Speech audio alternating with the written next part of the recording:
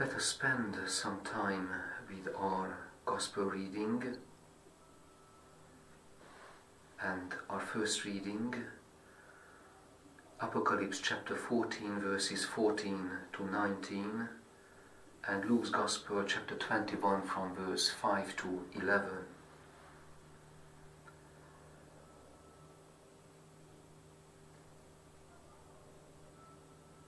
The readings of the last week of the church year are about the end times, how human history is ending at the parousia, and how in these final times our God's Spirit, full power, the risen Lord, is approaching us in terms of God's judgment.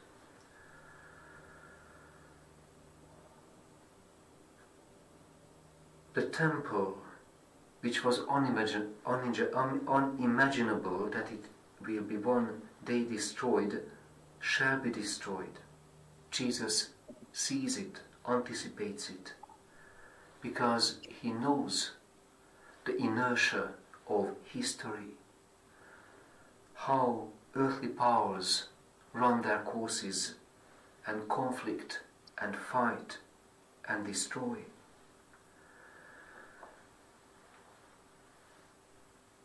When you hear of wars and revolutions, do not be frightened. On the one hand, there shall be wars, there shall be revolutions, but do not be frightened. Our standpoint and viewpoint is something unique, which we share with the risen Lord. I watched yesterday a documentary about Stanislaw, the famous Polish science fiction writer. At the end of his life, he made an almost bitter statement. He says that there is no progress in human history, or the way he put it, that humanity cannot be improved, it never improves. Humanity never improves. Think of its signs: wars, revolutions, destruction of holy places. But our Christian viewpoint is different. Do not be afraid. There is improvement. There shall be improvement. Christian hearts, Christians in their relationship with God and neighbor can improve, even if it remains almost invisible if we see the whole course of history. But when our Lord in judgment arrives, then we will become aware of these improvements, the positive changes, the efforts of individuals which took place.